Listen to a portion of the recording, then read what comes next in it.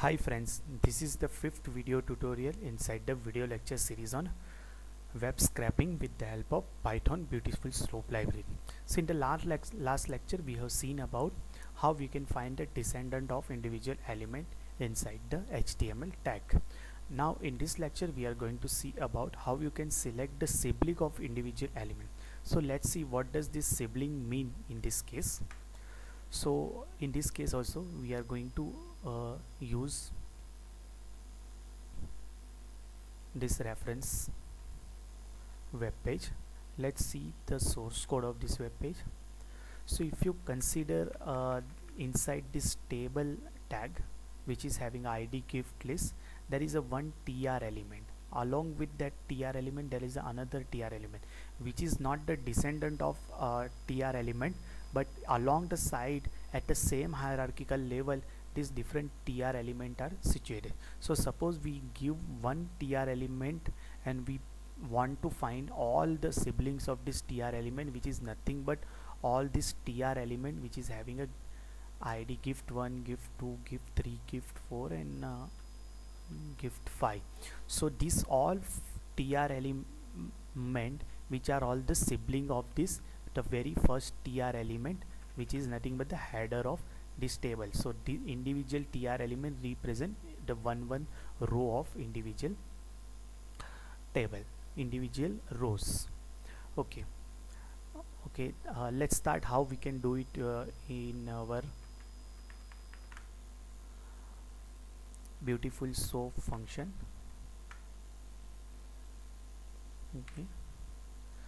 Okay, let's start. Let's first import our urllib library for the fetching web page and then BeautifulSoup library. So from urllib to import star. I am using urllib2 because I am using the Python 2x family version 2.7. If you are using Python 3x family version, you can go for just the urllib because it has the same library has been renamed to urllib from urllib2. Now we will import the BeautifulSoup library. So from bs4 import BeautifulSoup. So we have imported this to library. Now let's open this URL.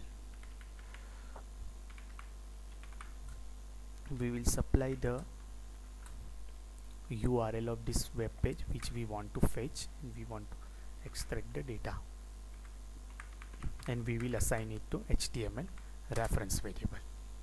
Now we got this data inside this HTML reference variable.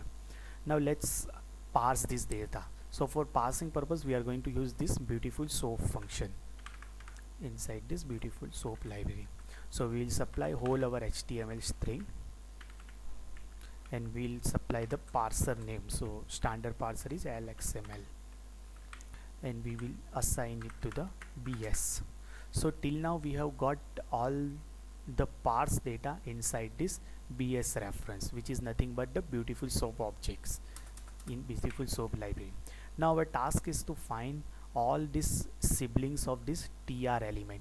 So let's first find this tr element, and on the top of this tr element we will apply the next siblings methods which will return us the all sibling of this tr tag. So let's first find that tr element.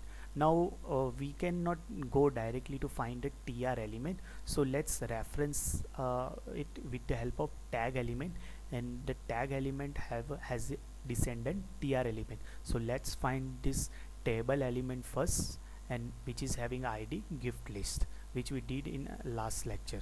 So bs dot, there is one find function is there.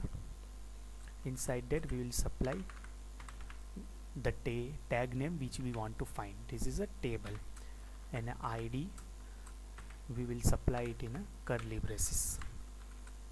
So it is a gift list.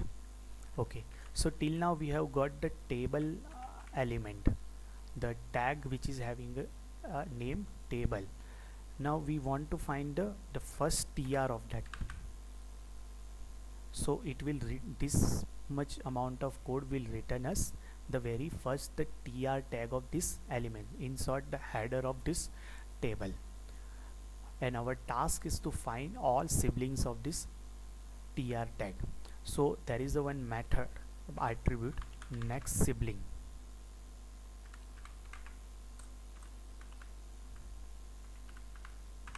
Next siblings.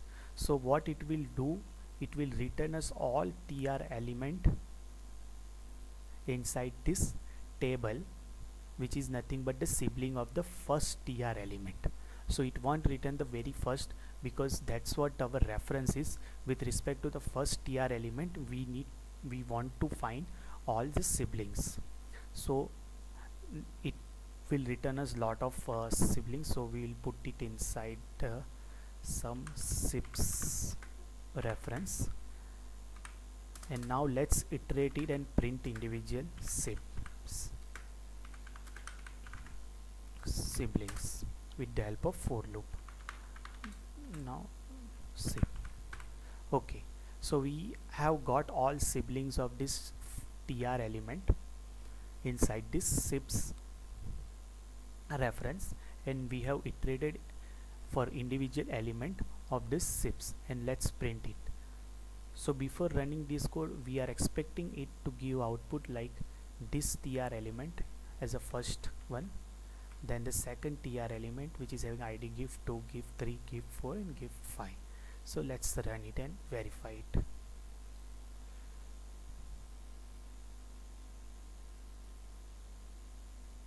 Okay, there is a typo here.